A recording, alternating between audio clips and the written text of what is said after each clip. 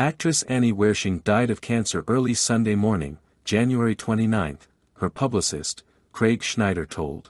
Wersching was 45 years old. She was best known for playing FBI agent Renee Walker in the series, 24. Wersching's husband, Stephen Full, released a statement: "There is a cavernous hole in the soul of this family today. But she left us the tools to fill it.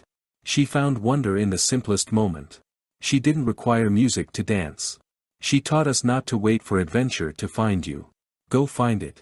It's everywhere. And find it we shall," he wrote. Wersching also provided the voice for Tess in The Last of Us video game. Neil Druckmann, the creative director of new HBO Max series, The Last of Us, based on the game, tweeted on Wersching's passing, "Just found out my dear friend, Annie Wershing, passed away. We just lost a beautiful artist and human being. My heart is shattered. Thoughts are with her loved ones." A GoFundMe was set up by Handmaid's Tale actress Eva Carradine in support of Annie's children and husband, so they can continue to live life in a way that they know would make Annie proud. Wersching regularly appeared in television dramas throughout the aughts and into the 2010s.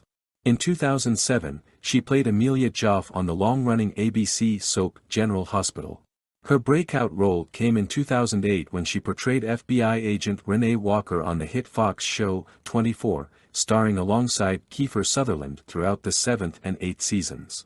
Some of Wersching's other notable TV credits include her role as the love interest of Harry Bosch, Titus Welliver on Amazon Prime's 2014 series, Bosch, and a recurring role as the villainous vampire Lily Salvatore on the CW's The Vampire Diaries. Portraying the Borg Queen in Star Trek Picard, in 2022, Wersching frequently shared photos of herself from set in full costume accompanied by messages of gratitude for the makeup and prosthetics artists that transformed her into the intergalactic villain. Wersching's role in Star Trek Picard, which airs on Paramount+, is listed as one of the actress's last professional credits on IMDb. Wersching's husband concluded his statement with a touching memory on Sunday. "As I drove our boys, the true loves of her life, down the winding driveway and street, she would yell bye.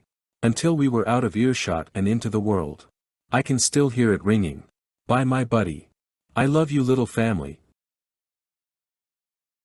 Don't forget to subscribe to this channel and set the bell so you don't miss new videos.